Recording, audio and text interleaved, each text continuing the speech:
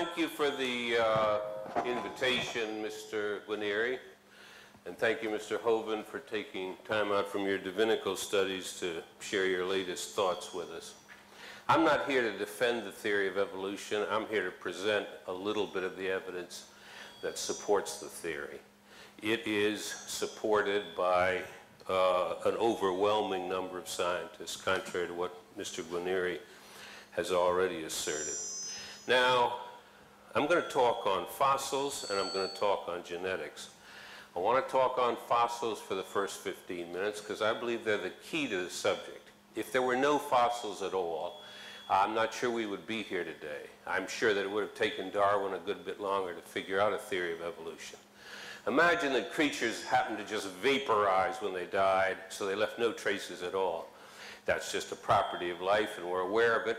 We know that we don't expect fossils, but still, there's an absence of evidence from the past that's disturbing. Well, that's not the case. Creatures don't vaporize when they die, and they often leave imprints which get covered up and are maintained over long periods of time. Now, you may not know or guess how many fossils have been discovered in the last 150, 200 years, but there are well over 100 billion fossils that have been discovered. There is one fossil field in which it's estimated there's 80 billion vertebrate fossils alone. There are tens of millions of fossils that have been cataloged, described, dug up, and deposited in museums and similar institutions around the world, and they've been studied. Whatever else you want to say about evolutionists, they haven't been lazy, they've been doing their work. Now, what does this huge fossil record tell us? It tells us several important things. First of all, it tells us that 99.9% of all species are extinct. That is, the fossil record largely consists of creatures that are not existing today, that have no counterpart today, but are different kinds of creatures, dinosaurs, for example. Okay, so for every one species today, there were 1,000 that went extinct. Furthermore, the fossil record, you know, I'm wondering if this thing is causing the feedback here. Oh, okay.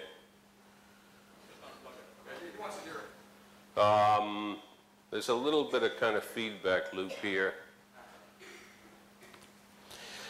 Anyway, if you look at the fossils, they're organized vertically, with, as we understand it, the top layers being more recently deposited than the deeper layers. And with some exceptions, of course, the general rule is that simpler, more congruent, and smaller species are located lower down in the fossil record. By congruent, I mean species that fall in between species that you would find today, for example. So you can go back, and I'll tell you about dating in a moment, to about 150 million years ago, and you find that mammals converge on a mammal-like reptile. If you take all land vertebrates, they converge to a fish that resembles a coelacanth, a lobe-finned fish. Now, the third thing that's worth mentioning is this same pattern is found the world over, again with exceptions, but you can line up strata in Australia, you can line up strata in Europe, you can line up strata in North America, and you find similar sets of creatures as you go down similar levels. Now, this pattern alone, with no other argumentation, suggests at once evolution through time, because you expect creatures to begin small, simple, and congruent. You expect higher strata to be more recently deposited. You expect creatures to become more complex over time, to increase in average size over time, and to diverge, which is exactly what the fossil record shows. Now, in addition, we have a completely independent system for timing these fossils. And this is dating the systems that's been developed by geologists based on chemistry and physics. And has to do with the radioactive decay of unstable isotopes. So, for example, carbon-14 is produced, we know, in the outer atmosphere. It is taken up by living creatures, but it decays. However, in the living creature, it reaches a steady state because it's continually taking in new carbon-14, and these steady states are well studied. When it dies, it no longer takes in any calcium-14. The calcium-14 in it just decays, and it decays, so far as we know, at a steady rate. Calcium-14 is only good back to about 50,000 years. It has a half-life of about 5,500 years. Now, at the other extreme, you have potassium-argon, which has a half-life of about 1 billion years and is good for timing events from 100,000 years right on back to 1 billion, more than 1 billion. You have dozens of other chemical systems which have intermediate time scales over which they work well, and you have overlap among these systems, and you can look to see whether your dating systems give you congruent results. And they do indeed. It is not true if you use carbon-14 and another method that's also good for 50,000 years that you get divergent results. You get congruent results. So we have some confidence that we're able to date these strata, and we also show through the dating that the assumption that more higher up deposits are more recently deposited show less decay. The system even works for tree rings. There are trees that are 4,000 or 5,000 years old and whose age can be counted by rings, and by which you can check to see whether carbon-14, for example, is working.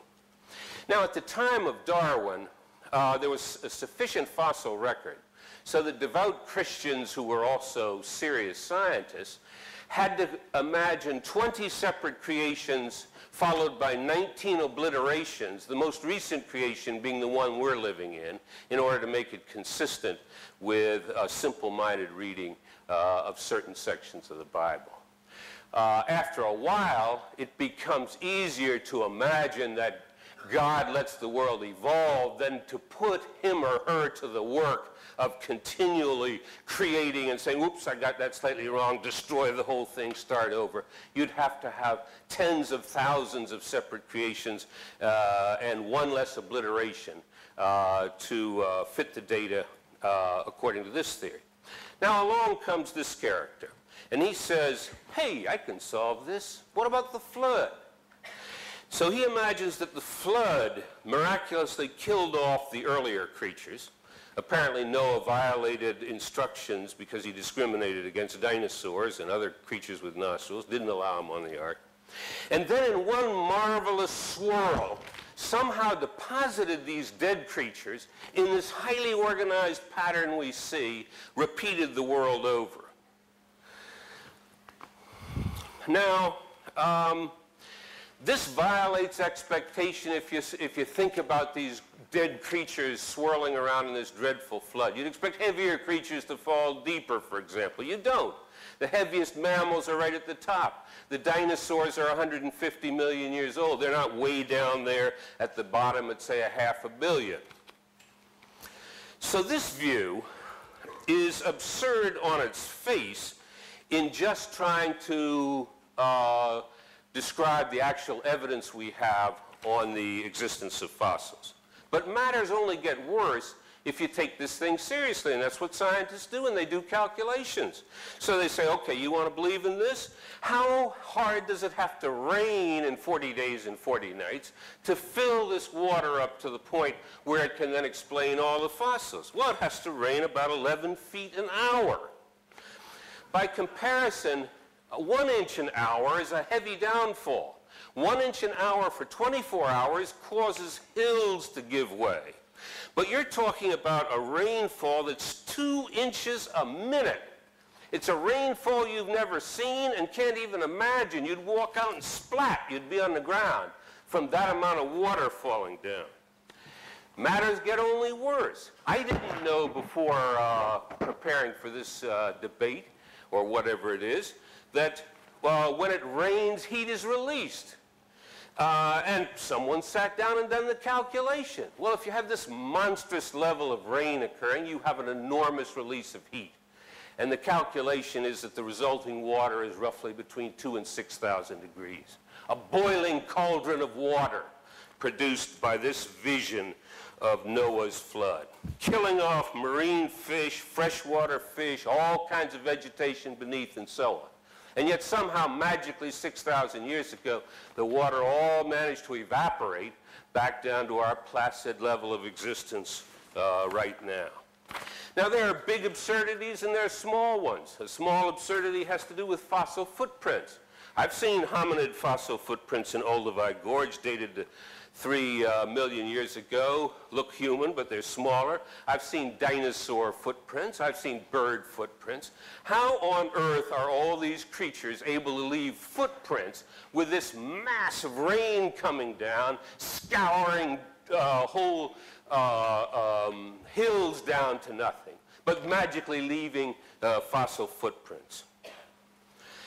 Then you've got other problems. The fossil records show that recent creatures in the fossil record just below the top are located where the current ones are. So you find marsupial fossils in Australia. Now how do you assemble these creatures? Noah sends word, I need 2 lions from the Serengeti, male and female. I need 2 kangaroos from Australia. And don't exhaust yourself on the trip here, by the way, because you've got a hell of a trip back. You're going to be walking on mud hundreds of feet deep just to get back to where you belong. And matters are worse still. What about disease? Almost all human diseases have to live inside humans. There are some, like malaria, that have a mosquito intermediate host, but the rest go just human to human. So those 10 humans on Noah's Ark have got to have between them all the human diseases. Of course, if you've got a creative mind and unconstrained by reality, you can invent an ad hoc hypothesis for that. The diseases came from other creatures, but they left no remnants back in those other creatures. Our diseases do not resemble closely the diseases of other creatures, and the same argument that applies to us applies to every one of the other species on the Ark too. In other words, when they call for 2 lions from the Serengeti, they say, and be sure one of you is bringing half of all lion diseases and the other's bringing the other half. Sick unto death they have to be to maintain biological diversity of diseases. So to summarize, we're being asked to replace a coherent, logical story based on millions of pieces of evidence, carefully analyzed and organized, and are offered instead a fanciful tale with a dreadful view of God's world, a cataclysmic world, a disaster of unimaginable proportions, which nevertheless had the magical power to produce a fossil record that imitated what you'd expect if evolution took place. I thank you.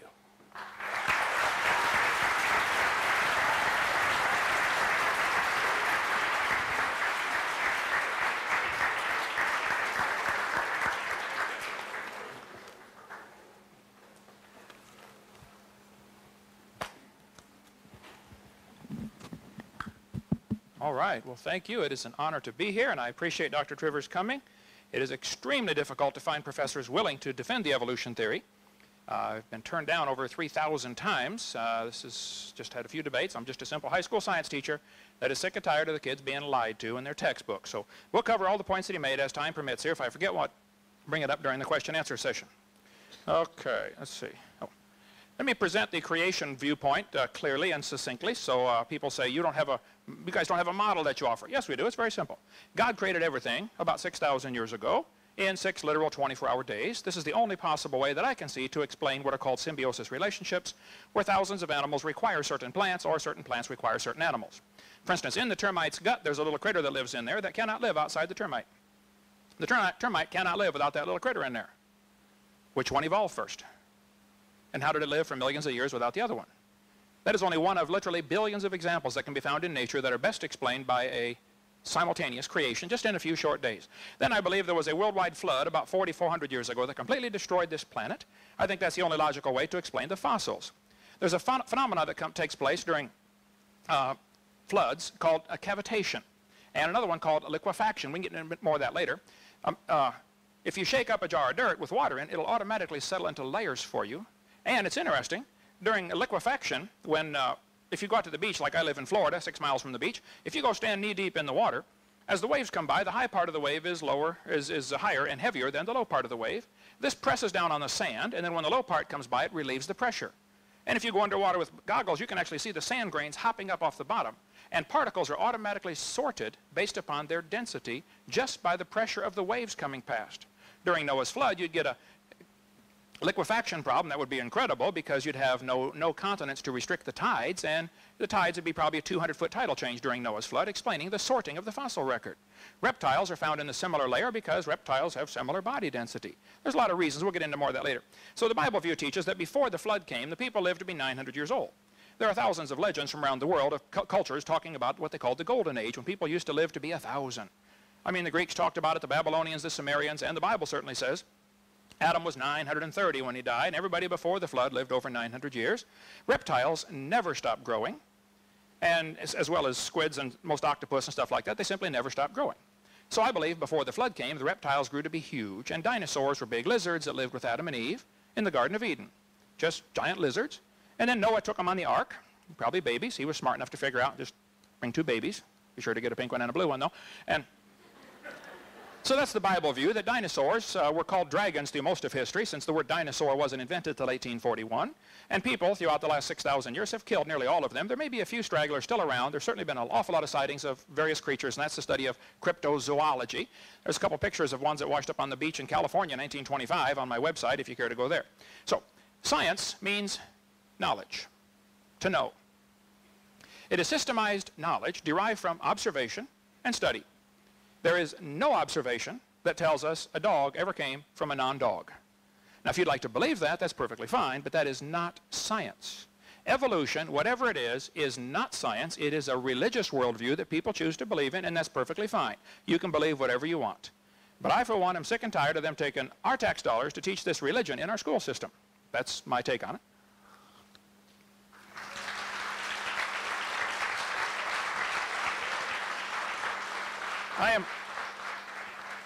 I'm certainly not against science. I like science. I like it very much, as a matter of fact. We have a science center, a hands-on activity center. We have a museum. We have all kinds of activities for kids. We actually like science. I don't know any Christians that don't like science. There may be some, but I don't know them. I like science, but I'm sick of the kids getting lied to. Now, Texas has a law that requires the textbooks to be accurate. So does Florida.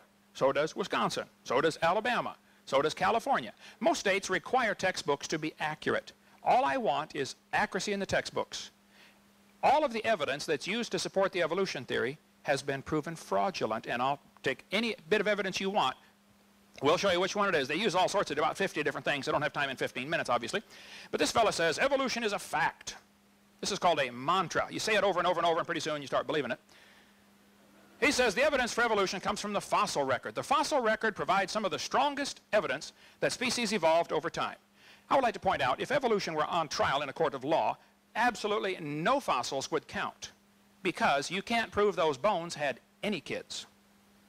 You sure can't prove they had different kids. And why on earth would you think a bone you found in the dirt can do something animals today cannot do, which is produce something other than their kind? By the way, there is no fossil record. You don't look back in the fossil record. You look at fossils. You put an interpretation on them, but they don't come with a date on them, and they don't come with a card saying this was, made by a dinosaur 80 million years ago. So when somebody says we looked back in the fossil record, oh, you don't either look back in the, you dig up a fossil and it's 2003. Okay, you're putting your interpretation on that bone, but you don't know for sure when that thing lived. The word evolution has 6 different, totally unrelated meanings. First, there would have to be cosmic evolution. This is a major obstacle the evolutionists have to overcome. You have to have somehow the beginning of time, space, and matter.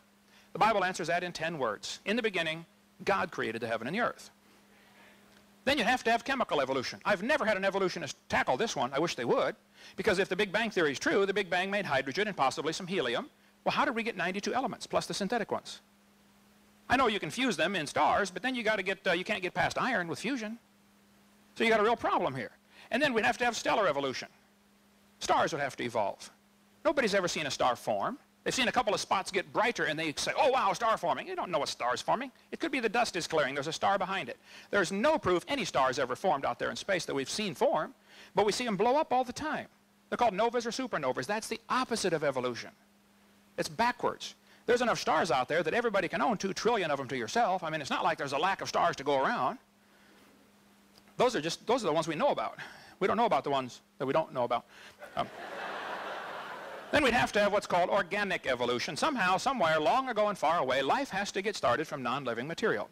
The evolutionist is left with a very embarrassing position in believing something that's been proven wrong for over 100 years.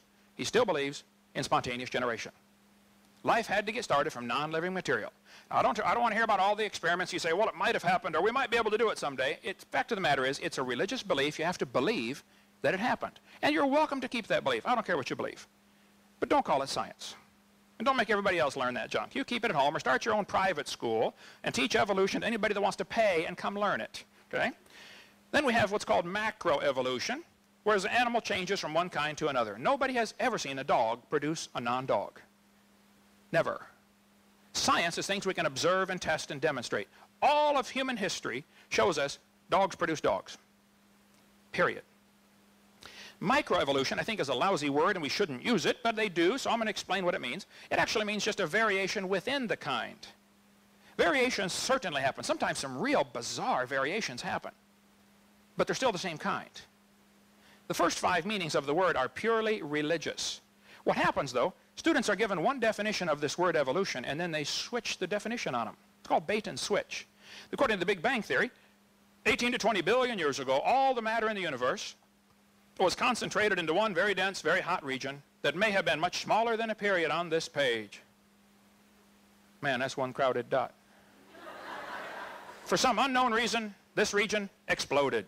It's called the Big Bang. They cut down a tree to print that. Where's Al Gore when you need him? That's what I want to know, yeah. This textbook says 4.6 billion years ago the Earth cooled and formed a rocky crust. Yes, boys and girls, the planet Earth cooled and a rocky surface was created. And then as the Earth formed, the surface was similar to the moon.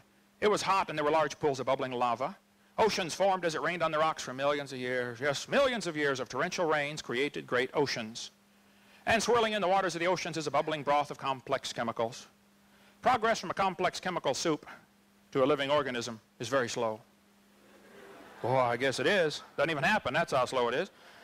This college textbook says the first self-replicating systems must have emerged in this organic soup. So I think a fair representation of the evolution theory would be 20 billion years ago there was a Big Bang. Some say 16, 15, whatever the number. You pick it. I don't care. And then 4.6 billion years ago the Earth formed. And it rained on the rocks for millions of years and turned them into soup. And the soup came alive somewhere around 3 to 3.8 billion years ago. And this first life form found somebody to marry. There's a good trick. And something to eat, of course. And slowly evolved into everything we see today. So great-great-great-great-great-great-great-great-grandpa was soup. Now,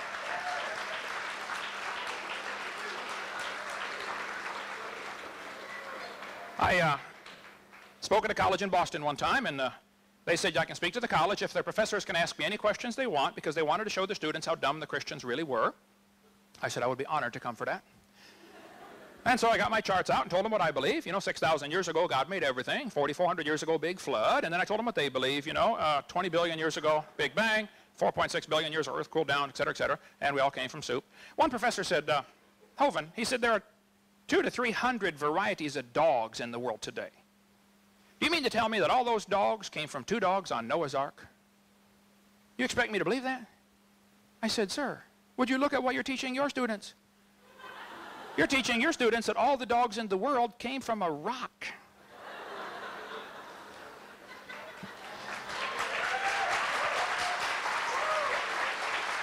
Now,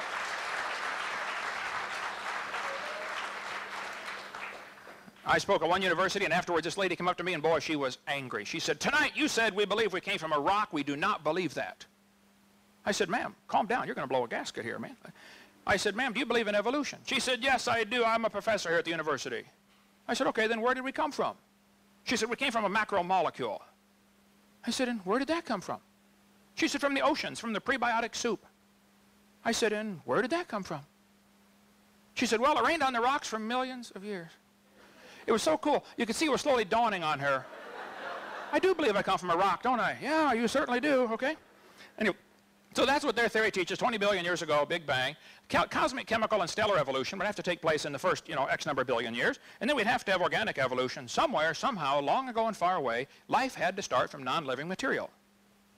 This has been proven wrong for years. Francisco Redi, Louis Pasteur, come on, you guys are in the 14th century if you believe that. And then you'd have to have macroevolution where an animal changes to a different kind of animal. And finally, the only one that is scientific is what we call micro, or simply variations. That one is science. The first 5 are religious. Going just from micro to macro would take a giant leap of faith and logic. Okay? That's a fantasy based upon imagination. You got the other 4 stages too, by the way. This textbook says evolution is change over time. Now watch how they change the definition on the kids. Evolution, in other words, there is no doubt that living things have changed over time. Oh, now they jump down to living things. What happened to the first 4? You're just going to skip them and assume that they're part of science? They very much want to skip them. Then they say, evolution can be defined as a change in species over time. Well, now they're down to what I believe in. I believe species can change, but I believe the changes are limited. See, this is a lie, folks. That's not really what they mean by evolution. They want to suck the kids into believing in evolution by showing them an example of a little variation and then say, see, that proves the whole theory. Oh, it does not. It doesn't prove a thing. It proves dogs produce dogs, sometimes big, sometimes little, but dogs.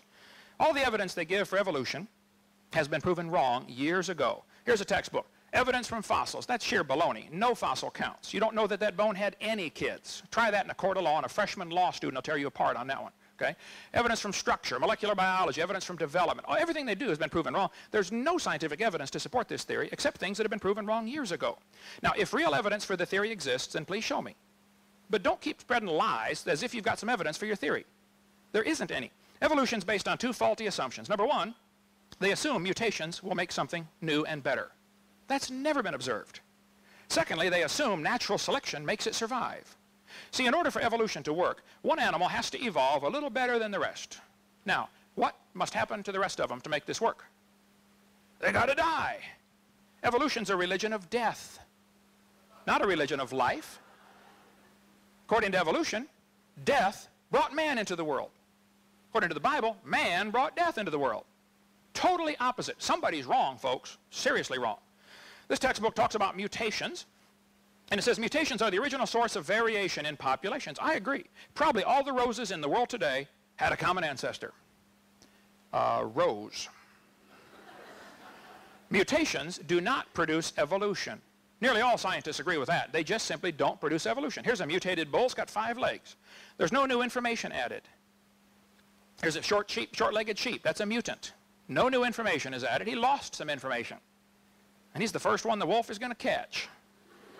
There's a 2-headed turtle. That's mutant. It's not ninja, but it's mutant, okay? Now, he's going to freeze first winter. Nobody makes a double-neck turtleneck sweater. They don't. Okay. Scrambling up letters from the word Christmas will get you all sorts of different words, but you will never get Xerox out of Christmas. The letters aren't available. And scrambling up an existing gene code, which is what a mutation does not give you some new, improved information. It doesn't do it. This textbook shows the kids a 4-winged fly. And it says normal fruit flies have 2 wings. This mutant has 4, and by the way, it cannot fly. It says this rare mutation, like most mutations, is harmful. Now watch this. Beneficial mutations are the raw material for natural selection. Well, excuse me, why didn't they show us a beneficial mutation? Why did they show us a bad one and tell us about the good ones? Show me a good one. There's never been one. One professor said, oh, there's a good mutation. People in Africa that get sickle cell anemia cannot get malaria. I said, well, that's brilliant, sir. That's like saying if you cut off your legs, you can't get athlete's foot, you know? That's just brilliant. They tell the kids evolution and natural selection go together. This one says evolution, natural selection causes evolution. Oh, come on. Natural selection selects. It doesn't create anything. There's the world's smallest horse. Pretty tiny, useless, doesn't bark. I mean, what good is it, you know? Natural selection does not create. How people got this crazy idea that natural selection is a creative force, I don't know, but it's not. It doesn't create a thing. It just simply selects. It's a quality control. And if we had time, we'd get into a lot more of that. Quality control does not change the car to an airplane if you select all the bad cars. Okay? Everything in nature was designed. And if you don't like that, I'm sorry, but there is a designer, and we're going to all stand before him one of these days, maybe pretty soon. Thank you so much.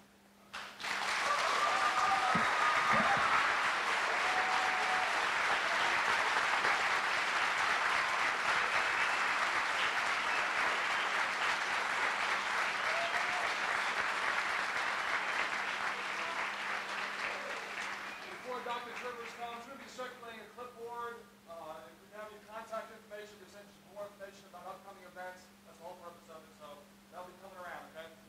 Start that around, guys. Okay, Dr. Trivers. I'm going to... Before I turn to genetics, I want to make a few comments on what we've just heard here and the level of honesty of the person making these comments.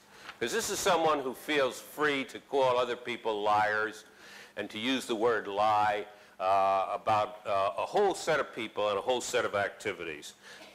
Yet he has some vulnerability on exactly that subject. Let's just deal with trivia first of all. Symbiosis requires simultaneous creation. That's nonsense. We have many numerous studies of symbioses beginning and in some cases symbioses breaking down, and you don't have to imagine simultaneously everything's in place in order to get it to evolve. That's an elementary error that's been around in some forms for over 100 years. He claims that evolutionary theory is not science, but is religion, because science, he says, is derived from observation and study, and since you can't actually observe a fossil change into a different fossil, then therefore your discussions on what you assume happened is religious. That's nonsense again. There are all kinds of observations you make and studies you make that lead to inferences and conclusions from which you can derive a given result. So that's fatuous, that we're talking about opposing religious schools.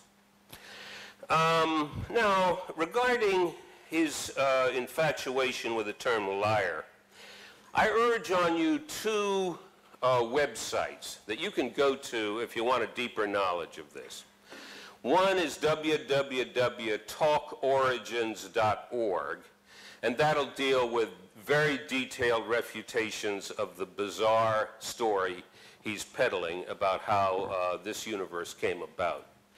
There is one that may appeal to some of you in this audience even more. It's called AnswersInGenesis.org. It is an explicitly Christian website, but it has a subsection called Arguments Creationists Should Not Use, and this is devoted to arguments that this character has used in the past and that are recognized as being dishonest in content and almost certainly dishonest in intent, including various kinds of lies he's told about Darwin's deathbed conversion, about Thomas Henry Huxley talking about free sex, a basking shark found off of Japan really being a plesiosaur, and so forth and so on. I don't have the time to deal with this kind of trivia, but I urge you, if you've got an interest in a slightly more mature Christian creationist approach, to check Answers in Genesis, or if you're interested in the evidence more broadly, to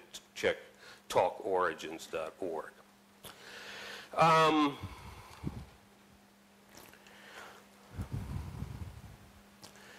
All evidence has been proven fraudulent. Everything has been disproven. Nonsense. This is spontaneous generation, he claims. Again, nonsense. Spontaneous generation was a notion that you could get a frog appearing out of nowhere. Mutations never make things better. Now, that's a lie. We have many examples of mutations that are beneficial, including, for that matter, the mutation that in heterozygous form, that's where you have one of them and you don't have the other, provides you with protection from malaria. A mutation that is disproportionately present in African American people derived from an area that was high in malaria. And then he repeats an old canard: natural selection does not create, it only destroys, it only selects. Natural selection is a continual selective process, but it moves the frequency distribution of genes beyond the distribution that existed when it started, and it can create brand new creations relatively quickly that have never existed before. It's elementary. Now let me go back to talking about genetics for a second, because this is a second kind of another kind of problem you get into when you just invent something out of whole cloth and imagine that it's going to fly. If you've got an ark full of 2 of each kind and only maybe 10 human beings, we know for sure they're going to have to practice inbreeding for a number of generations. Because you only got 2 individuals, let's hope it's male and female, the offspring have got to breed among themselves, the grandchildren have got to breed among themselves, the great-grand offspring have got to breed among themselves because there ain't any other individuals around. We know, and it's an elementary calculation, that it takes about 7 generations to wipe out all genetic variability. Now, this level of inbreeding imposed on all organisms has destroyed, it's destructive in the way he moans and groans about natural selection. It destroys genetic variability and it destroys knowledge. Now, 6,000 years ago this all happened according to him. That's about 200 generations since then. We have plenty of good observations through study that in humans you accrue roughly a new mutation per generation. So each of you in here can be happy that you're a mutant to some fair probability. Now, if you allow 200 generations, then we can allow the accumulation of 200 new mutations during that period of time. That would lead to 40,000 of your genes, only 200 of them would show variability due to a new mutation. In fact, out of our 40,000 genes, 4,000 of them show genetic variability.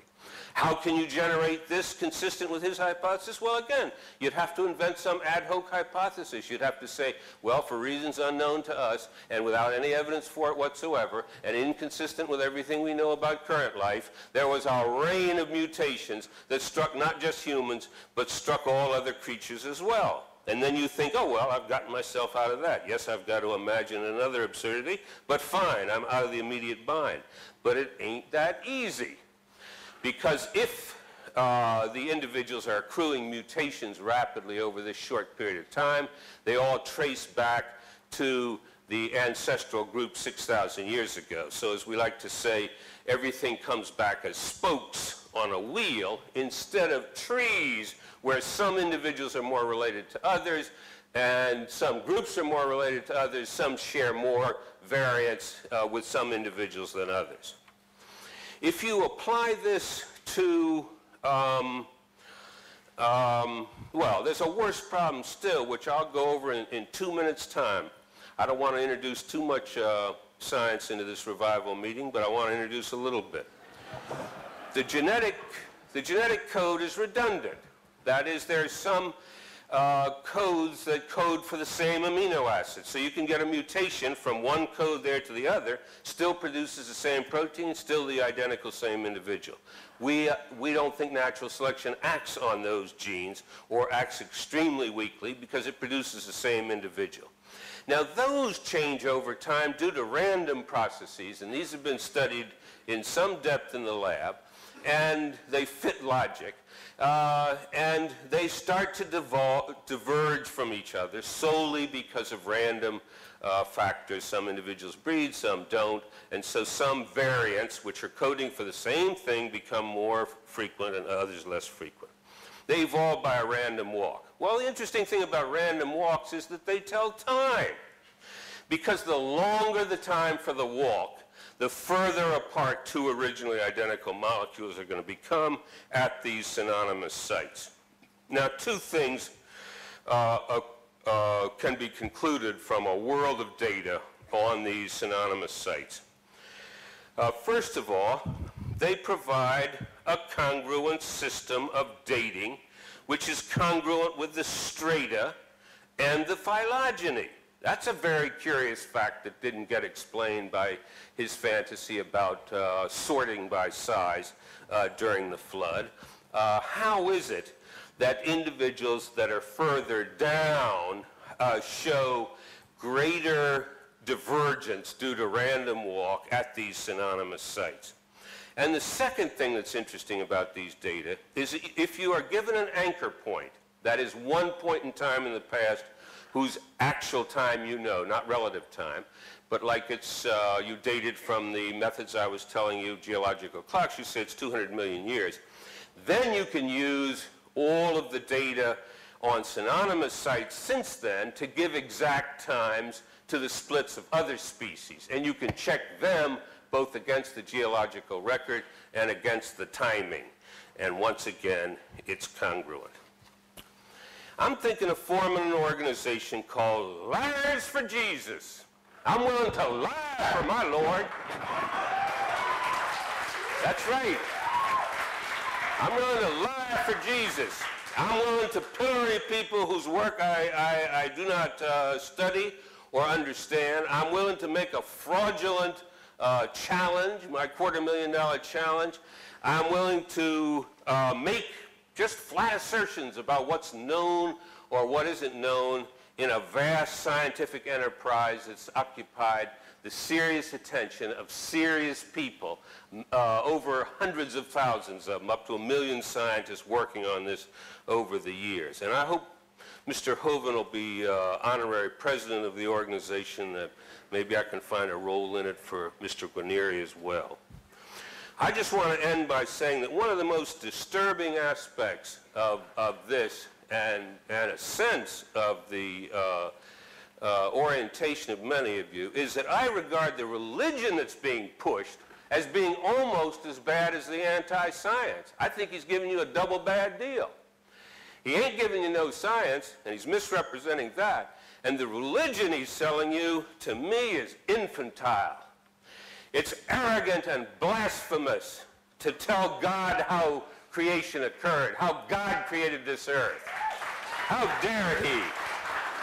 And reducing God to an anthropocentric midget, the organism that created this vast universe, is just this trivial creature running things for the benefit of humans and a particular group of humans right now. I think it's pathetic. Jesus warned against those who would come in his name as false prophets, who would come crying in his name, and he said, beware of them. Judge them by their fruits, he said. And what are the fruits of this man's work? Misrepresentation, lies, and an absurd fantasy of a flood based on a hellish vision of what the Creator is really like. Thank you.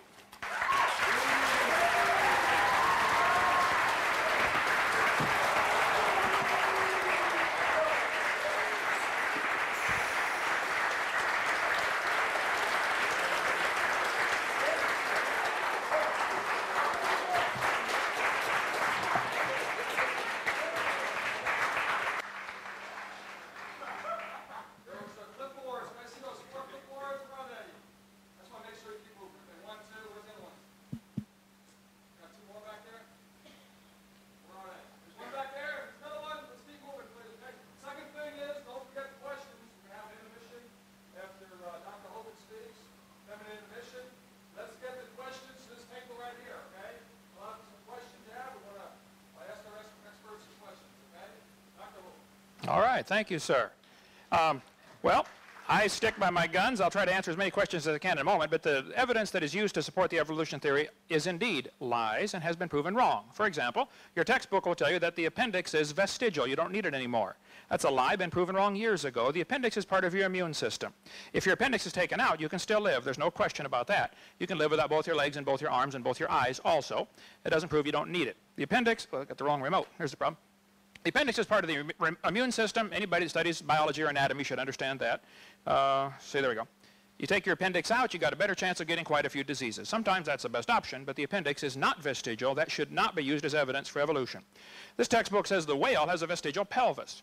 Many organisms retain traces of their evolutionary history. For example, the whale retains pelvic and leg bones as useless vestiges. The National Center for Science Education in Berkeley, this little storefront building, says that Bossy evolved to blowhole. This is how whales evolved, according to the National Center, whose whole purpose is to keep creation out of schools, to defend the teaching of evolution against sectarian attack. This was started by Andrew Carnegie with a grant because he loved the evolution theory and gave a bunch of money to support the evolution theory in schools.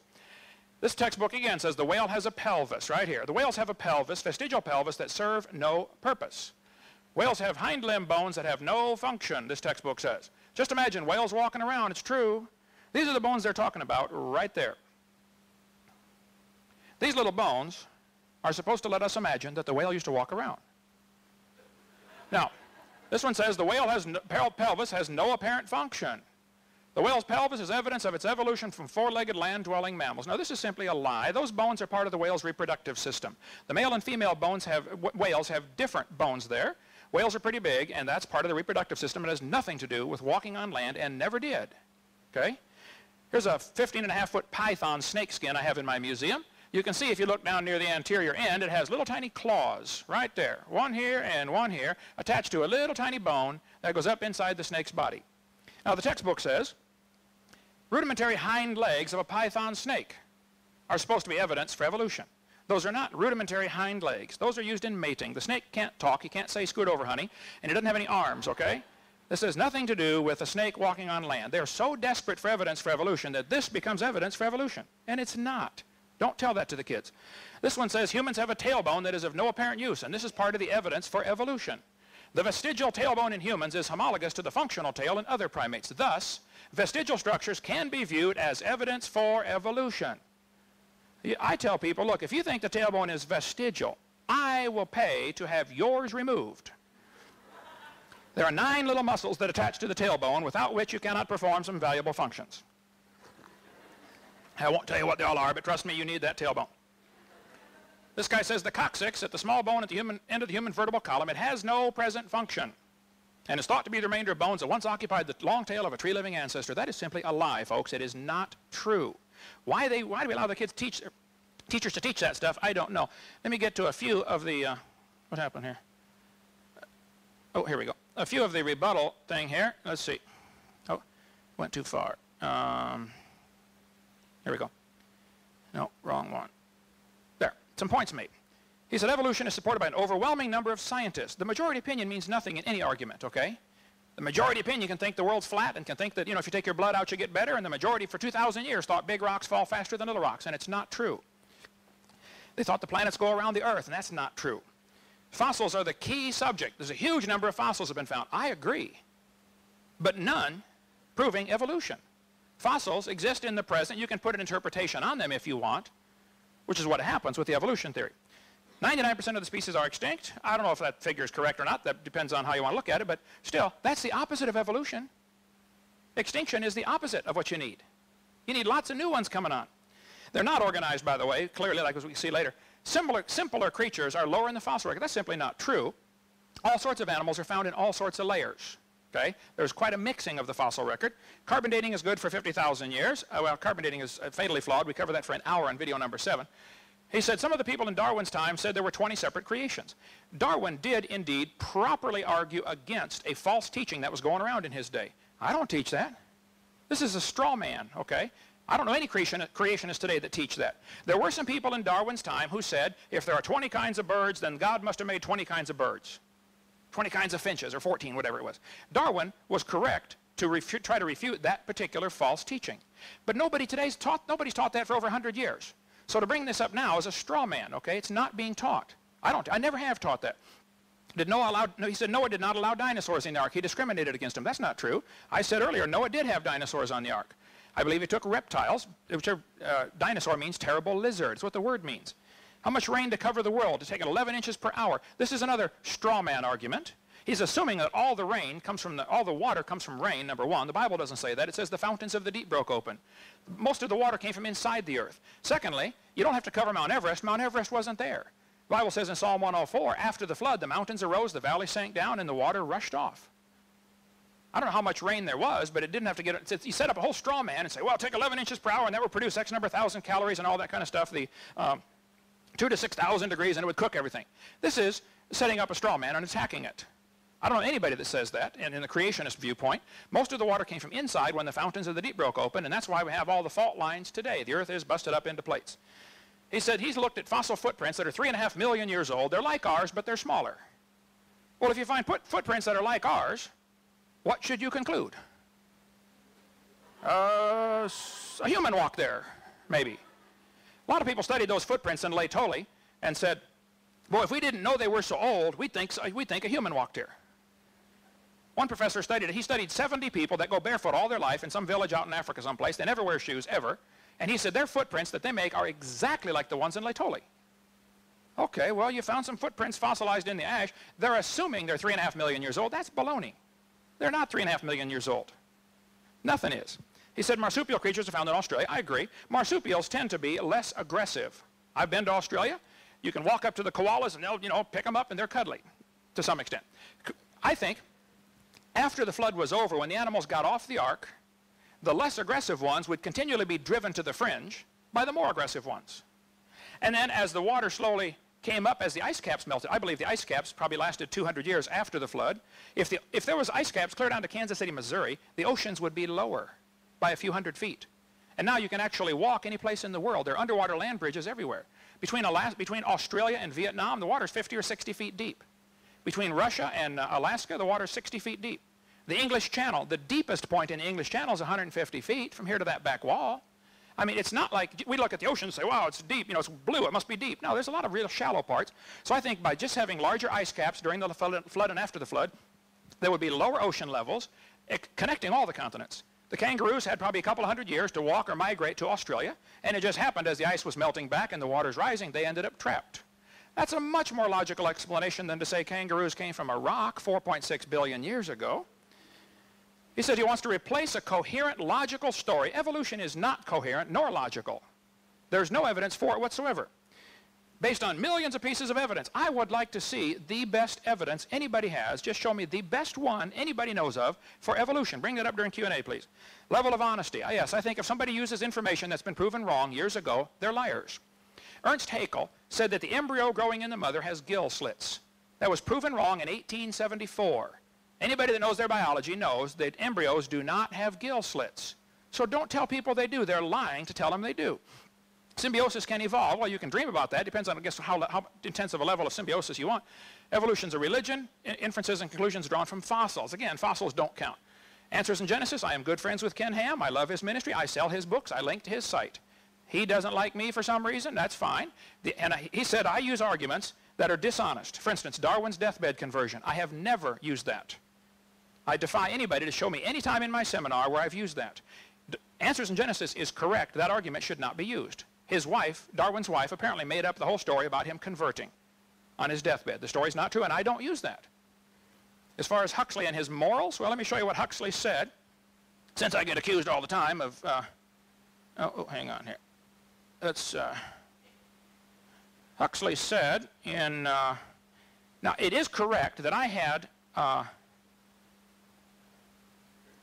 the wrong Huxley. I said Thomas Huxley. It was actually his grandson. Grandson Julian Huxley said, I suppose the reason why we leapt at the origin of species was that the idea of God interfered with our sexual mores. He said that on a television interview. Julian Huxley, the head of UNESCO. He said the reason we like this evolution theory is because it interfered with our sexual mores. We don't want God telling us thou shalt not commit adultery. Professor Roos, Michael Roos, University of Guelph, said, evolution is promoted by its practitioners as more than mere science. Evolution is promulgated as an ideology, a secular religion, a full-fledged alternative to Christianity, and with meaning and morality. I am an ardent evolutionist and an ex-Christian. But I must admit, and this is but one complaint, and Mr. Gish is but one of many to make it, the literalists are absolutely right. Evolution is a religion. This was true of evolution in the beginning, and it's true of evolution still today. Arthur Keith, who wrote the foreword to Darwin's 100-year anniversary book, anniversary publication, said, evolution is unproved and unprovable. We believe it because the only alternative is special creation, and that is unthinkable. Professor Louis Bonheur said, evolution is a fairy tale for grown-ups. The theory has helped nothing in the progress of science. It is useless. Malcolm Muggeridge said, I'm convinced the theory of evolution will be one of the great jokes in the history books of the future. Evolution is a dying religion, and all religions die hard. I mean, when they burn people at the stake for daring to suggest the Earth was not the center of the solar system. And as evolution slowly dies in our culture, you're going to see real vehement attacks. I mean, people get fired from universities like this for daring to question evolution. It's a dying religion, folks. You ought to get off the bandwagon, okay? Scientists who go about claiming evolution as a fact of life are great con men. The story they are telling is the greatest hoax ever. In explaining evolution, we do not have one iota of fact. Fred Hoyle, famous astronomer from Europe, said the only way life could have come into existence is because some superintelligence having created it. Well, we could talk for hours on this one. Let me get back to where we were if we got a few seconds left here. Okay.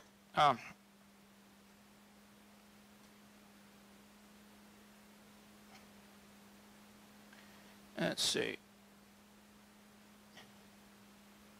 And get to where we were.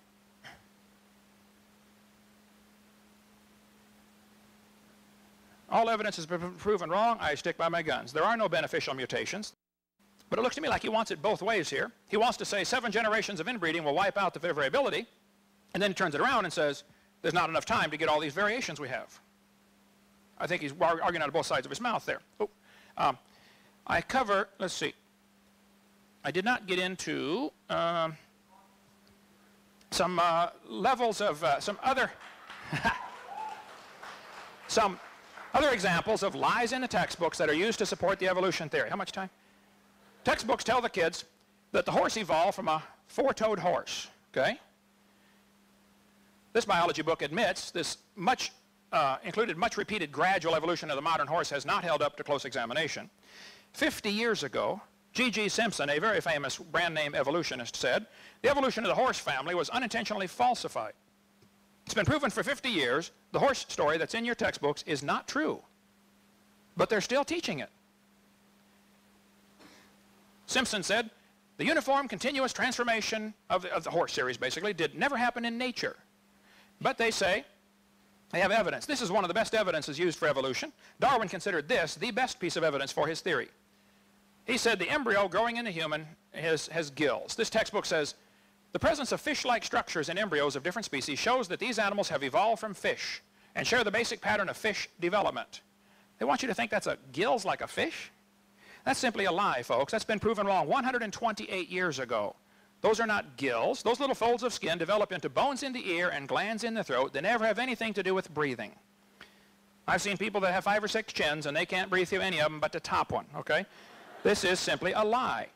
Haeckel read Darwin's book the year after it came out when it was translated to German, and Haeckel said, wow, what a great theory. This gets rid of God. If only we had some evidence for this theory. And Ernst Haeckel, an embryology professor at the University of Jena in Germany, lied. He took a drawing of a dog and a human, and he lied, he changed him, he made them look alike. Here are the actual drawings. These are his fake drawings. He changed all sorts of things to make them look alike. Haeckel made giant charts of his fake drawings and traveled all over Germany and held seminars on why everybody should believe in evolution. Actually, here are Haeckel's drawings compared to actual photographs taken a couple years ago. He lied. My point is, this is still being used in textbooks today as evidence for evolution.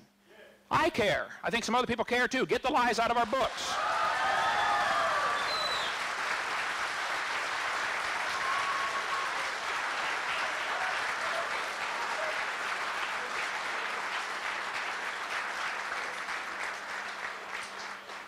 My point is, if you have some evidence for evolution, then show me. But don't lie to the kids. Don't tell them the embryo. Officer, if you can keep it in line, please, okay? I don't want to have to you waste my time. We'll be glad to take questions, okay? But grow up a little bit, wait your turn, okay? This is simply a lie, but it's used in textbooks all over the world. It was proven wrong in 1874. Here it is in a 94 textbook. Here's another 94 textbook. Here's Tim Barra still teaching it. Ken Miller still teaching it in a 1998 textbook. I could talk for hours. I debated Ken Miller. Here's a 98 textbook used in Pensacola, Florida, still teaching the same lie. This one says they suggest evolution from a common ancestor because of the presence of gills. This is simply not true. Here's a 2001 textbook used for junior high saying that the similarities provide evidence that these 3 animals evolved from a common ancestor. Now look, that's not true. They don't provide such evidence. But the books teach this over and over and over. It's in books. I've been to 30 countries in all 49 states. It's in books all over the world, folks. They're teaching the same thing. They're saying it's not a human yet. It's a human at conception. Every doctor knows that. They teach it doesn't have gill slits. This is baloney. So if you have evidence for evolution, show me, but don't lie to these kids. Come on. We can go for hours and hours on lies in the textbooks. All I want is very simple. Get the lies out of the books. Then the books will be fine. There's a lot of good science in the books. We're not against science. But we're against supporting a lousy theory with false ideas, that's all. Let's just teach the truth. Teach science to the kids, and I think you'll find evolution will have to slowly slip through the cracks, and that's what they're really worried about. Thank you so much.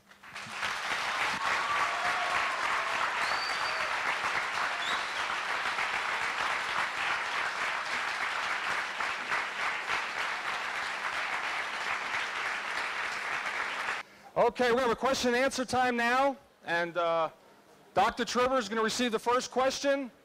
He's going to have about 2 minutes. We're not going to hold him real tight to that, but we're about 2 minutes to answer the question. So if you finish responding, or if you respond sooner, that's fine. And then Dr. Hoven's going to have an opportunity to comment on that. And then we'll go back and forth and for approximately a half hour for the question and answer period. So I hope your question gets in, but obviously we couldn't get all the questions. There must be like 100 questions there. So, all right. I'm going to get this microphone. Thank you. I'm going to give the questioners. Our first question will be for Dr. Trivers. Dr. Trivers? How would you explain fossilized clams on top of Mount Everest?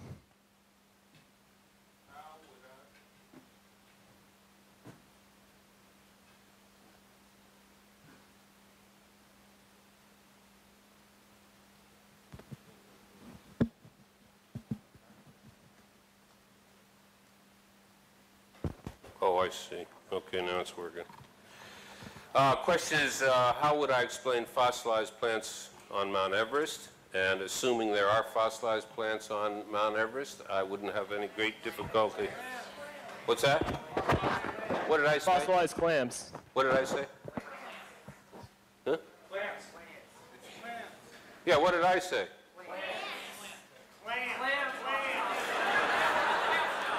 It's clams we're talking about?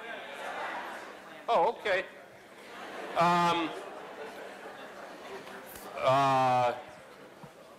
So that we're all on the same page, the question has to do with fossilized clams, not plants on Mount Everest. And I say, assuming that such exist, then I'd have to understand the geological history of the mountain. If you're a recent creationist, it all happened 6,000 years ago, and everything else is a lie, then mountains haven't changed an awful lot except for this enormous scouring of water that took place in this deluge, unless you believe another fantasy that the water was hidden away inside and popped out, or another fantasy of Dr. Hoven's that it all came in a meteor with water until it was shown that that would be vaporized. It's well known that mountains rise through the tectonic forces that are generated by tectonic plates. So I'll just switch it. I don't know Mount Everest, never been there, but I have spent a lot of time in Jamaica, and it is well known that the mountain in Jamaica, which is 7,600 feet, came up from the ocean. On my own property that's about 2,000 feet up, not on a mountainside, you can find limestone, which of course is being generated by living creatures in coral reefs. And within the limestone, you can find clams and other kinds of marine creatures, and in some cases you can find ones that don't exist now. In fact, if you study the whole structure of the area I live in, you see repeated areas of limestone, just as you would expect if the earth was rising. And as it first comes above the water, you've got these coral reefs forming, and then as it continues to rise, those coral reefs are above water, they dry out and become limestone. Thank you. Dr. Hoven? Okay, here's a public school textbook saying climbers reaching the top of Mount Everest plant their victory flags over the remains of animals that once lived in the sea. It's a simple fact that the top 3,000 feet of Mount Everest is indeed full of sedimentary rock loaded with seashells. Here's an article from the paper last year, 2 years ago. Paleontologist, whatever his name is here, rests on a giant fossil oyster found in Peru. More than 500 giant fossil oysters were found 2 miles above sea level, some of which are 11.5 feet wide and 661 pounds. Well, interesting. These oysters are in the closed position. Petrified clams in the closed position are found all over the world, including the top Mount Everest. Now, when a clam dies, it opens. You can walk along the beach and find 1 billion seashells. You hardly ever find a matched pair, and you don't find them closed if they're dead. They open, the muscle relaxes, it's just a natural response. So I think the best explanation of petrified clams, and sometimes they're found up to 10 feet thick, solid petrified clams, jammed in there, closed and petrified. To me, it's not a problem. The flood would have underwater, what are called turbidity currents, mudslides underwater, move incredibly fast. There was one turbidity current that cut the transatlantic cable years ago. They said it had to move 70 miles an hour underwater, the mud flow. I think during the flood in the days of Noah, you would get incredible turbidity currents that would bury beds of clams, and when they wake up dead, they can't open. And so they end up getting petrified. And then the Bible says in Psalm 104, the mountains arose, the valleys sank down, and the petrified clams on top of Mount Everest are absolutely no problem for my worldview. Okay, thank you. Next question. Next question is for Ken Hoven, Dr. Ken Hoven. Please explain the assumptions in carbon-14 dating.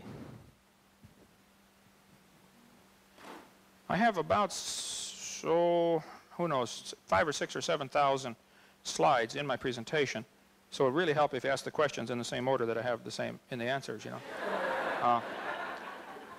Carbon dating is based on quite a few obvious assumptions. I'll give you a quick analogy. I covered this for an hour on video number 7 if you want to get the good detail.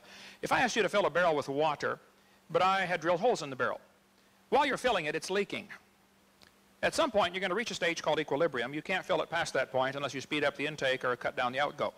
The atmosphere is receiving carbon-14. It's actually being manufactured by radiation striking nitrogen, and it's turning it into carbon-14, which is a radioactive isotope, unstable, lasts 5,730 years, according to most scientists.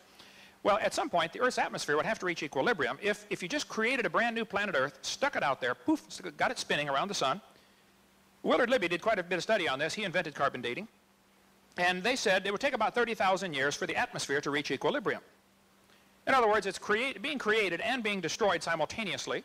So within 30,000 years, the atmosphere would equalize. Then Willard Libby said, well, we know the Earth is millions of years old. Mistake number 1. Therefore, we can ignore the equilibrium problem. Mistake number 2. Earth's atmosphere has still not reached equilibrium. Radiocarbon is forming 28 to 37% faster than it's decaying. Carbon dating is an excellent proof the Earth is less than 30,000 years old, probably much less than 30,000 years old. When you go to date animals to test their age with carbon dating, you get really wild numbers. I don't have time to go through all the other assumptions based on like the rate of burn, etc. But I can just give you a few examples showing you that it doesn't work. Living mollusk shells, carbon dated 2,300 years old. Freshly killed seal, carbon dated 1,300 years old. Shells from living snails, carbon dated 27,000 years old. This guy said if a carbon date supports our theories, we put it in the main text. If it does not entirely contradict them, we put it in a footnote. If it's completely out of date, we just drop it. This guy says, no matter how useful it is, the radiocarbon method is still not capable of yielding accurate and reliable results. There are gross discrepancies. The chronology is uneven and relative, and the accepted dates are actually selected dates. The whole blessed thing is nothing but 13th century alchemy. It all depends upon which funny paper you read. Here's one part of a mammoth, 29,000 years old, another part's 44,000, same animal. That's a slow birth.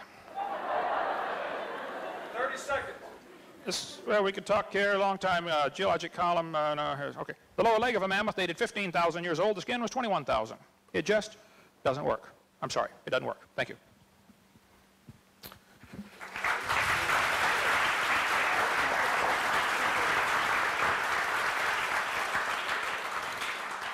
Dr. Trivers. Yes, I'll just simply urge you who are interested in the latest set of lies from A Liar for Jesus, go to www.talkorigins.org, and that'll give you references also to the literature that he's very selectively and in some cases grossly inaccurately referring to. I don't have any more to say about that.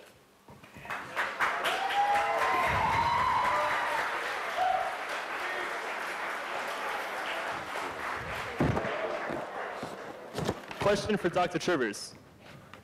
As a scientist myself, I would like to hear evolution's explanation for trees that stick vertically up through many sedimentary layers that evolution says were deposited over millions of years. I don't know the phenomenon you're referring to. Fossilized. Oh, my Lord. Whoa, my God. He doesn't know a phenomenon, but I'm honest. That's all I got to say. I don't know the phenomenon he's referring to.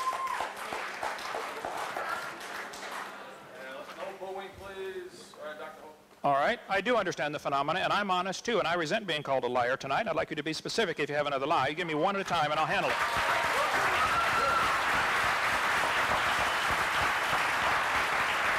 You're a liar when you say no one has found a single beneficial mutation. You're a liar when you're saying that someone with a beneficial mutation has to mate with someone else with a beneficial mutation.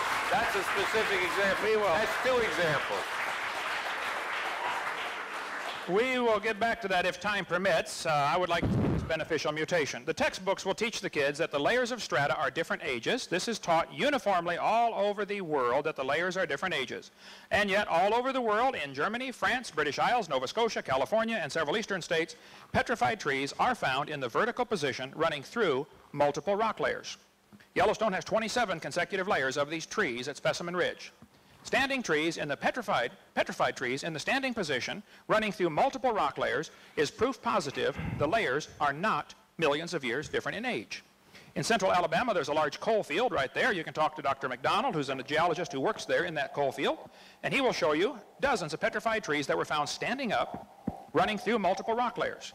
The kids have been taught for years that the Blue Creek and the Mary Lee Formation are different ages, and yet when you put all the fossils together, you get sample A, B, C, D, E, F, G, you can prove positively those layers formed quickly. Petrified trees 30 feet tall found in Cookeville, Tennessee, standing up. Joggins, Nova Scotia is famous for its petrified trees in the vertical position. They're called polystrata fossils. Why students are taught, why people are allowed to teach that each of those rock strata are a different age, I don't know, but they are not. It is not common sense. Sometimes the trees are upside down running through many rock layers. Well, They are not, the rock layers are not different ages, but the whole theory of evolution rests on the assumption that the geologic column is accurate. And that was proven, that was developed by Charles Lyell and others back in the 1830s, way before there ever was a carbon dating, potassium argon dating, or rubidium strontium dating, or any other thing else. Okay? Okay, next.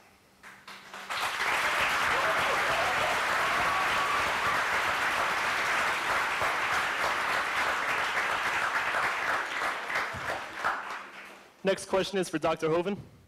The Aviomymus is a bird-like dinosaur that supposedly had feathers.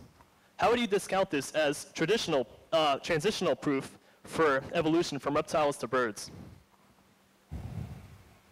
Okay. The question, did dinosaurs become birds? The Bible says God made the fowl on day 5, he made the reptiles on day 6. Evolution theory is exactly the opposite. Reptiles came first and then birds. This guy says dinosaurs are alive as birds. It's absurd. 1999, the USA Today published an article about the missing link was discovered. National Geographic, the missing link, breaking news, we found the proof for evolution. Had a big article about it in November 99. 2 months later, oops, it was a fraud. Some guy in China made this thing and sold it to the Americans for a lot of money. Proven wrong. We could go spend a long time on this one if you'd like, on this. Birds, the descendants of dinosaurs. All you got to do is add a few feathers and say, man, go ahead, it won't hurt too much. Give it a try, okay? There are millions of differences. Alan Fiducia is probably one of the world's experts on birds. He believes in evolution strongly, UNC Chapel Hill. He said, paleontologists tried to turn Archaeopteryx into an earthbound feathered dinosaur, but it's not. It's a bird. It's a perching bird. Archaeopteryx had claws on its wings, and they say that's a missing link. We don't have time to cover all this today, but there's an awful lot of evidence that the one you mentioned here, I think I have stuff on that one too. I have most of the things in here. Archaeopteryx, and none of these can be missing links, fully formed birds are found in rock layers dated by the evolutionists at 130 million years old. How could they evolve from dinosaurs? Dinosaurs lived and died, according to their theory, 65 million years ago. Here's 140 million year old birds found, much older than Archaeopteryx. Fossil remains of a bird 142 to 137 million years old, so it could not possibly be a descendant. This guy, Fiducia, says, GeoTimes 96 model, says there are plenty of other reasons to refute the dinosaur-bird connection, says Fiducia. How do you derive birds from a heavy earthbound bipedal reptile that has a deep body, a heavy balancing tail, and 4 shortened limbs? He said, biophysically, it's impossible. Lungs are totally different. Modern birds are found in layers lower than and with the dinosaurs. Scales and feathers attach differently to the body. They come from different genes on the chromosomes. Birds have a 4-chambered heart. Most reptiles have 3. Birds lay a calcium-covered egg. Reptiles lay generally a leather egg. There simply is no fossil evidence of how a reptile changed to a bird. Now, if you want to believe that, you just enjoy yourself, but that's a religion. Keep it out of our schools, please. Question for Dr. Hoven. The 24-hour day is based on the Earth's orbit around the sun. So how can the first couple of days be 24 hours if the sun and the moon weren't created until the 4th day? Good question. I think the Bible says that God is light, and it says he made light first, and our day starts at midnight when the sun's not even out. One spin of the earth is a day on earth in relation to anything. You could have a day, you could have the earth spinning in relation to anything, you know.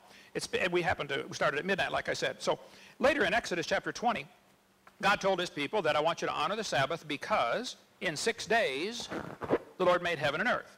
And same thing in Exodus 31. Here we have clear examples where God lumped all 6 days together as if they're the same. The sun wasn't there till day 3, or day 4, I understand, but there was light before that, and the earth apparently was spinning before that in relation to that light.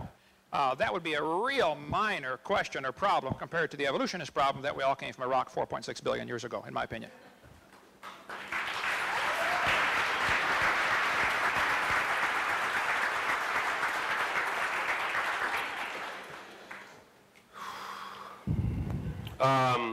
I'll say two things. The answer to that question is too trivial to go into. It's a good question. We measure a day a certain way. Days didn't appear in that form till 4 days into this story. The story is a metaphor. It's not a, hey, they were really 24 hours and you can take it to the bank. If that kind of argumentation satisfies you that, oh, well, there was light and somehow the earth was spinning even before it was created to spin, fine. I don't have anything to say about it. I just want to go back one step.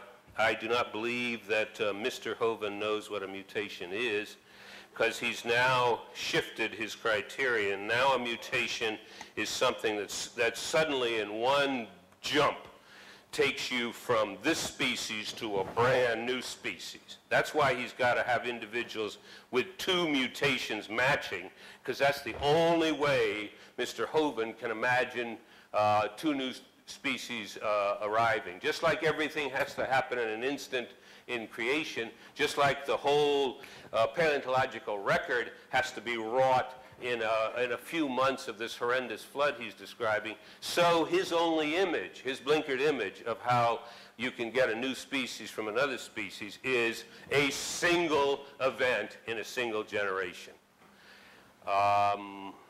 I mean, there are a whole bunch of biology courses which I'm happy to know your children will be taking that'll explain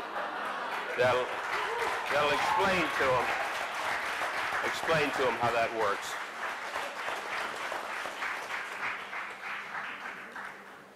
Dr. Holden? I think that was my response to him. Let's make this the last. Question for Dr. Trivers. Yes, sir. Explain the evolution of a feather. Explain the evolution of a feather. From the scales of reptiles. Well, I just happened to have spent several months working on this problem. How am I supposed to explain the evolution of a feather?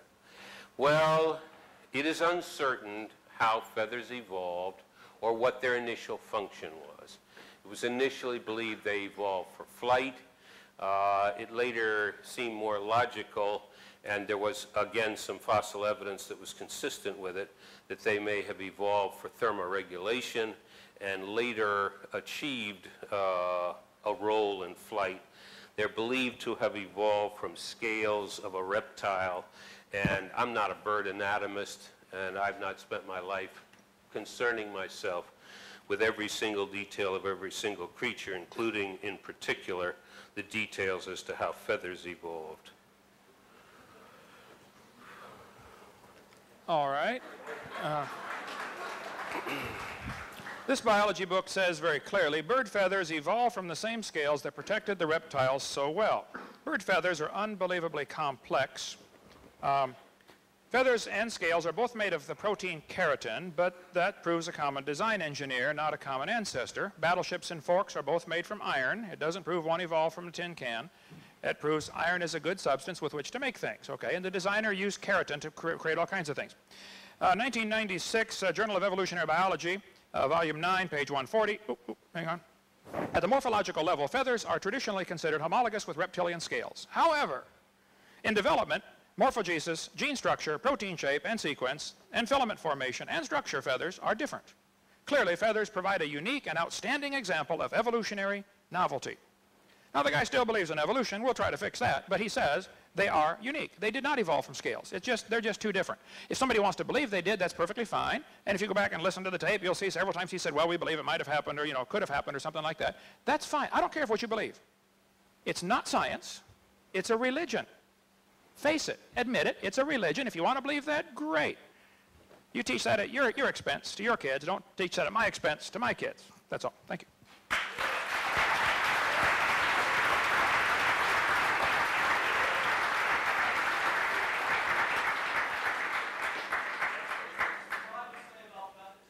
His turn over here.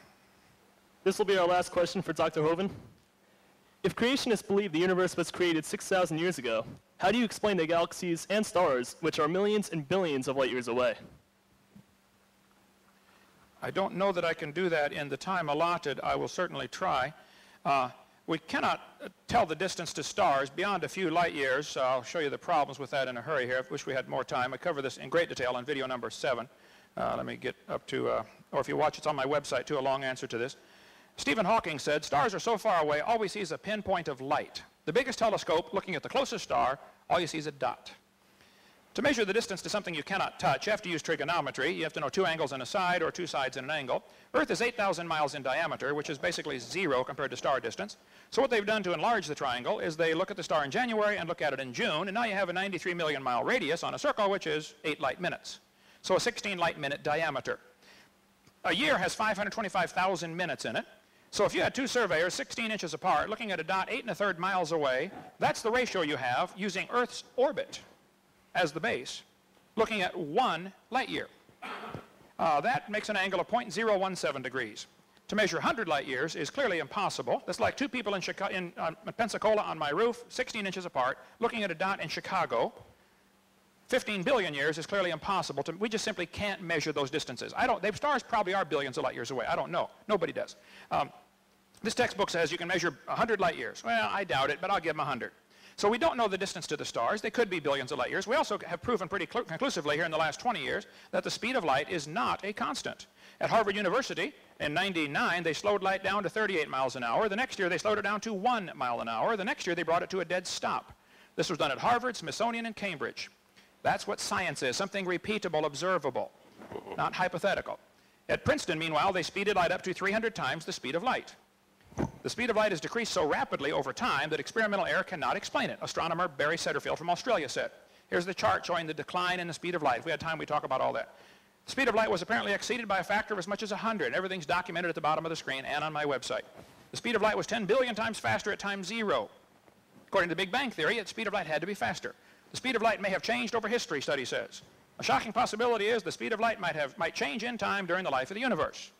Now, 2002, August, Sydney, Australia, said the speed of light may not be a constant. The speed limit of the cosmos is being questioned. There's a new book out called Faster Than the Speed of Light.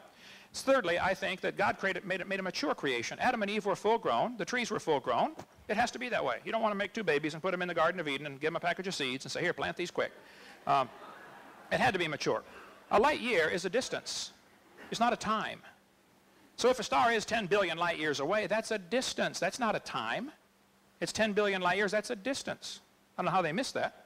The speed of light is not proven to be consistent, so why would star distance have anything to do with the age of the universe? God could have made it, yesterday, if he wanted. I think he made it 6,000 years ago. Everything mature, fully formed, fully functioning. That's my answer. And how'd they say that on America? That's my final answer. There you go. Sorry. Okay.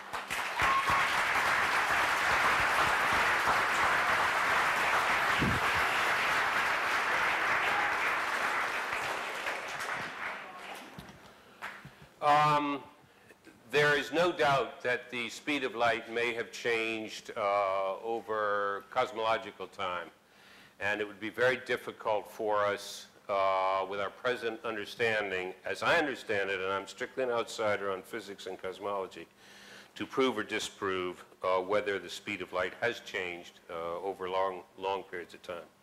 That it has been increased, the speed in Princeton, is an outright fabrication. You can go to this person and get him to give you the references, and you can chase him down and see if anybody else in this state or anywhere else that has actual knowledge of the scientific work believes that someone has speeded up the speed of light by, what was it, a factor of 300, you said? I'll show you the reference. Let's Yeah. see. 300, I think you said. This will be That's what the article said. Let's see. Right. well, anyway. Here, New York Times, May 30th, year 2000. So take it up with Mayor, what's his name, from New York. Okay. This is the article just as it appeared on June 4th of the year 2000. Okay, well, I suggest Dr. you go, Li Jong Wang. yeah, find a scientific journal and see if the conclusion is as described in there. You know, I had one thought before I came over here, and this is the end of the question period, so this will be my last thought. I figured this man probably uses a computer. He probably uses light bulbs. He probably watches a television. He probably makes use of the enormous technological innovations that have come from the scrupulous, careful, detailed, and now centuries-long application of scientific reasoning to the universe around us.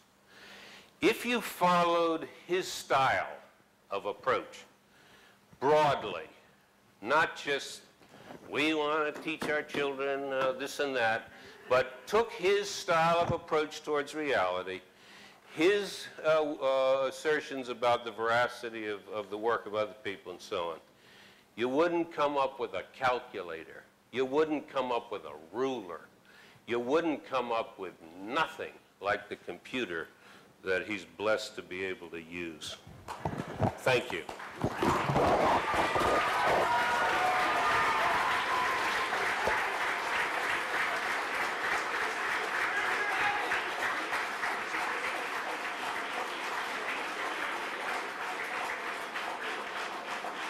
Dr. Trivers had an opportunity for some closing comments. Dr. Hovind, some closing comments, please.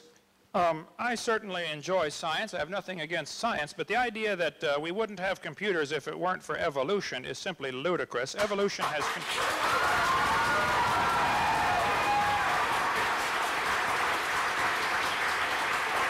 Almost, don't use up my time here. Nearly all of the branches of science were started by creationists. It's the evolutionists that came along and like a leech began to suck the blood out of a valuable science over the last 20 years. Nearly all branches of science were started by creationists, not by evolutionists. I defy you to find me one scientific advancement because of the theory of evolution. The evolution theory is useless. It's not only useless, it's dangerous. We teach the kids they're an animal and then wonder, why do they act like an animal? Well, duh. All these are names of scientists who were believers in creation. So don't tell me that we wouldn't have a computer if it hadn't been for evolution. The guy who invented, like Maxwell, for instance, or Lord Kelvin, and all these guys were the shoulders that the giants were standing on, or the people were standing on the shoulders of giants. These are the giants they were standing on to create a computer. Somebody had to develop the transistor and had to develop the circuitry and printed circuitry, and these guys were creationists.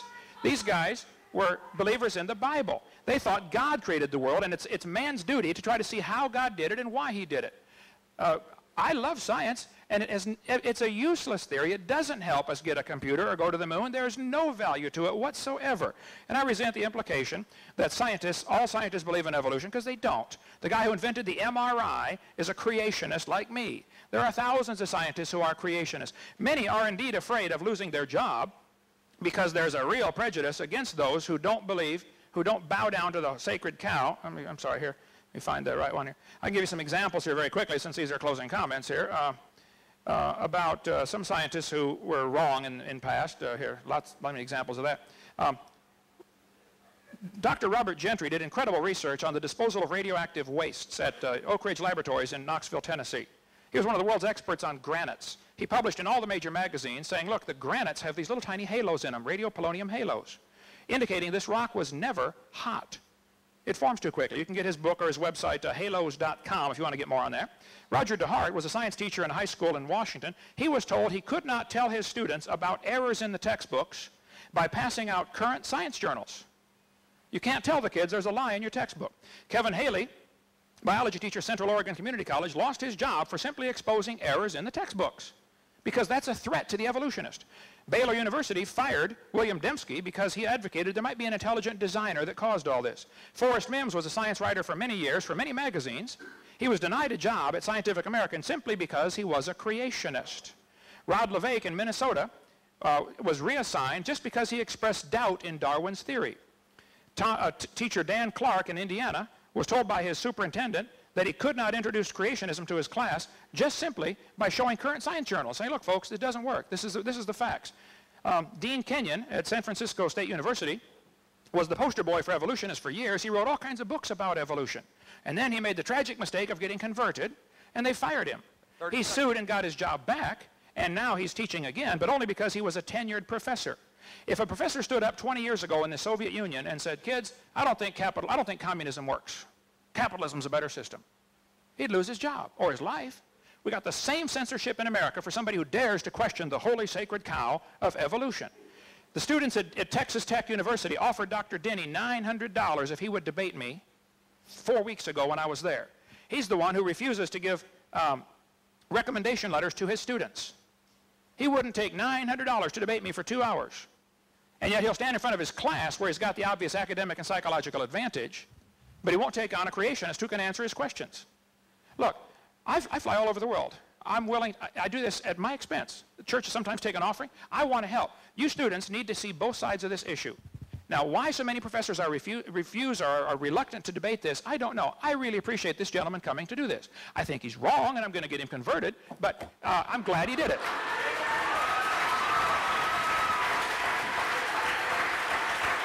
So, I would say, these are my closing comments, I'm sorry. God created this world in 6 days, whether you like it or not, and you're going to stand before him and be judged by him one of these days, whether you like it or not. God created it, he owns it, he makes the rules, and we're going to stand before him. You better get ready for that day. Thank you.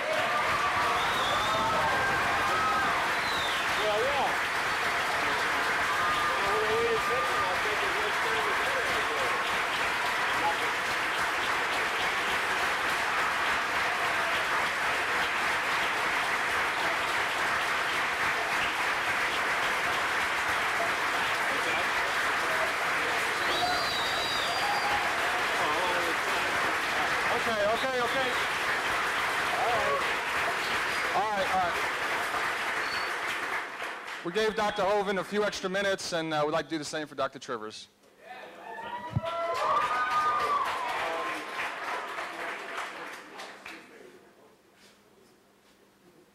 Let's see, I'll just comment on two things here. One is this fantasy he has. Can you not hear me? Okay. Sorry,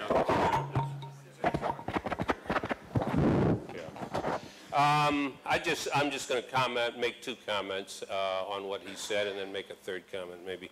One is this fantasy he has that there are a huge number of scientists out there who are scared to come out of the closet and admit they're creationists because they're going to lose their jobs. One of the best protected institutions in this country is tenure, which says that after you've taught for 6 or 8 years and you're accepted for tenure at a university, it's extremely hard to be kicked out of the university. There's only one tenured Rutgers professor who's been detenured, and that was for practicing slavery, all right? Not for espousing creationist thoughts. So forget that fantasy. The second thing that I don't want to waste my time illustrating here is that he makes the assertion, let's just call it a falsehood to protect his feelings, that there's not a single useful thing that's come out of evolutionary biology, and that's just lack of knowledge on his part, or pure bigotry, or some unique combination of the two that he's found comfortable to live with.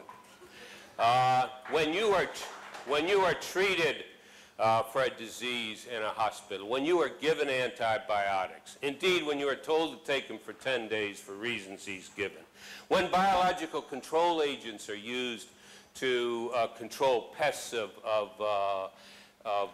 plant species and even animal species that we depend upon, all of that work is based on evolutionary logic, and a number of those studies and advances have been made by evolutionists. So it's just another one of these, let's make a wild assertion and see whether we can get it by this audience.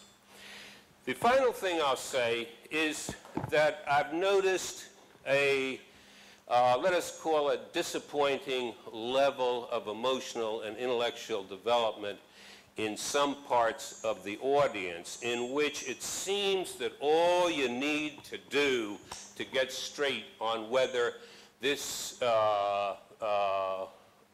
universe evolved or did not is to cry for the name of Jesus and to, amen, brother, amen, and go back and read the Bible as if every single word was printed in stone, and bypass, yes.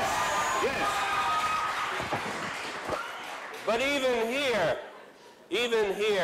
there's biblical scholarship that this kind of organism is not going to give you. And I'll just give you one example from Ecclesiastes.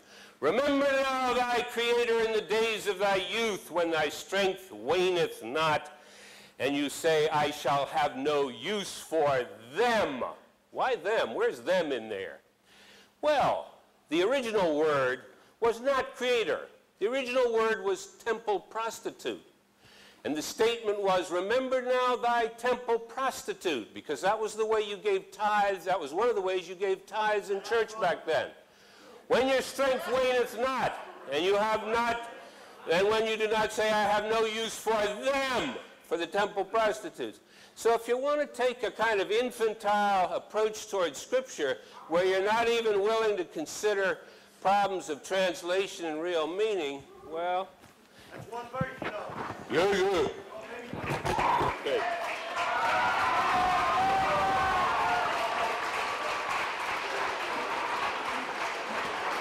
Hey, both speakers have done an outstanding job. Let's hear it for both of them, huh?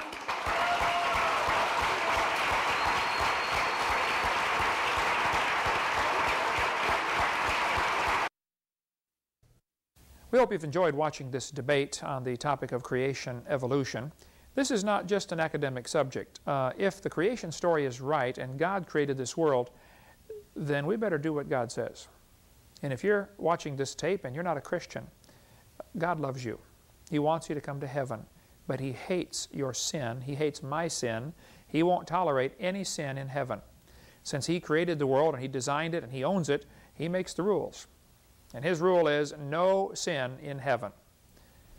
Well, we're all sinners, which means we all deserve to go to hell, but Jesus Christ, God Himself in the flesh, died on the cross to pay for your sins and my sins. On February 9th, 1969, I prayed and said, Lord, I'm a sinner. Would you please forgive me and save me? And on that day, I got born again into God's family. You can be born again.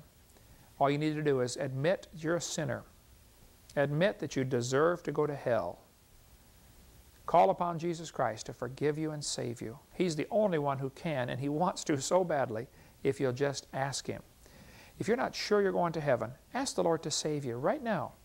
You could just pray a simple prayer like I prayed back in 1969. I just said, Lord, I'm a sinner. Would you please forgive me and save me right now? If you do that, today will be your spiritual birthday. The Bible says you must be born again in John chapter 3. In John chapter 1, it says you get born again, you become a son of God by receiving Him. When you receive Jesus Christ, you receive His gift that He died on the cross for you, and you receive that for your sins. That's the day you get born into God's family. You become God's child. We have lots of material in our ministry designed to help strengthen your faith in the Word of God and help you grow as a Christian. If you'd like to call or write our office, we'd be glad to send you a catalog. You can get on our website and get lots of information. If you'd like to schedule a debate, I'd be honored to come. Just get my itinerary off my website and find out when I will be in your area. And I'll be glad to come speak at a college, speak at a university, speak at a debate, represent the creation side against as many professors as want to get together. We'll take on 10 at a time. That doesn't matter. You see, God's right and evolution is wrong. It's pretty simple. Thank you so much. Please don't hesitate to call us if we can be any help. Do you want to know more about how to combat the godless theory of evolution?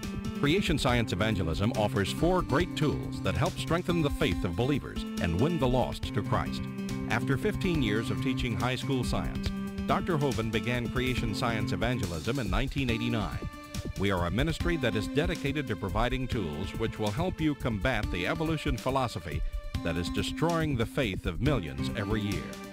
The first tool Creation Science offers is their powerful, life-changing video series. Over the last 12 years, well over 1 million videotapes of Dr. Hovind's seminar have circled the globe. They are reaping a harvest of souls for the kingdom of Christ, as well as helping restore the faith of many thousands confused by the evolution propaganda to which they've been subjected. These videos are available in English, Russian, French, Spanish, Japanese, and sign language. The Age of the Earth, first of the 7-part series, teaches that God created the universe about 6,000 years ago in 6 literal days. Could this be true? Can it be scientifically proven that the Earth is not billions of years old? This tape gives solid scientific evidence that the Earth is young and that the Bible is scientifically accurate. How did the environment of the original creation differ from ours today? And how would this allow men to live over 900 years? Can Christians have a good explanation for the existence of dinosaurs? Could some dinosaurs still be alive today? These and many more questions are covered in the second and third part of the series. Evolution has permeated public school textbooks with false and fraudulent information. This video exposes nearly 30 lies commonly found in textbooks. Every public school student, teacher, and school board member needs to watch part 4 of this series. Find out if you have been lied to in your textbooks. Discover the terrible difference evolutionary beliefs have made in the past as well as in recent history in our video number 5. Dictators throughout time have used their evolution-based philosophies to rationalize their brutal actions. Learn how evolution propaganda is being used today to prepare people for the New World Order. This is just a taste of all the information the 17-hour seminar series has to offer. Also available are college courses that expand on the seminars in great detail. For those who can handle a more confrontational atmosphere, our debate series is just for you. I said, now, Mr. Patterson, if you think the tailbone is vestigial, I, Kent Hovind, will pay to have yours removed. Dr. Hovind has debated a wide range of atheists and evolutionists all over the country, and you're sure to find these 12 debates very exciting. These would be perfect to present to that scientifically minded person who likes to argue their point. Our topical series includes exciting topics like why evolution is stupid, public school presentation, children's video about dinosaurs, the Bible and health, Leviathan, the fire-breathing dragon, and many more. Creation Science also offers a variety of visuals, like the longevity chart, which presents the entire lineage of Adam to Joseph as given in Genesis. It's exciting to see exactly how many generations were alive at the same time. Hundreds of books on a variety of subjects, videos on incredible creatures that defy evolution, t-shirts, fossils, and more. Make Creation Science Evangelism the one-stop shopping center for your creation material needs. Our 2 websites, www.drdino.com and www.dinosauradventureland.com, provide our second tool for evangelism. drdino.com is packed with lots of information, from charts and graphs to articles and frequently asked questions. This is also where you will find more information on all of the products CSE has to offer. DinosaurAdventureland.com is great for the kids. They can play lots of fun games and see unusual rides and activities located at Dinosaur Adventureland in Pensacola, Florida. Thousands visit our sites regularly to gain insight into God's creation. The third tool available to you is the live seminars conducted by Dr. Hovind and his son Eric. Since 1989, Dr. Hovind has held seminars and debates in hundreds of churches, schools, and universities in 49 states and 30 foreign countries. His fast-paced, illustrated seminars cover diverse topics, such as evidence for a young Earth, how long Adam lived, dinosaurs living with man, where races came from, radiometric dating, and much more. Our fourth tool is the new, exciting Dinosaur Adventureland. Many thousands have come from all across America to visit our museum, creation bookstore, science center, and theme park, where God gets the glory for science. Our unusual swings, rides, and activities each have a science lesson as well as a spiritual lesson. Captivate everyone from age 4 to 94.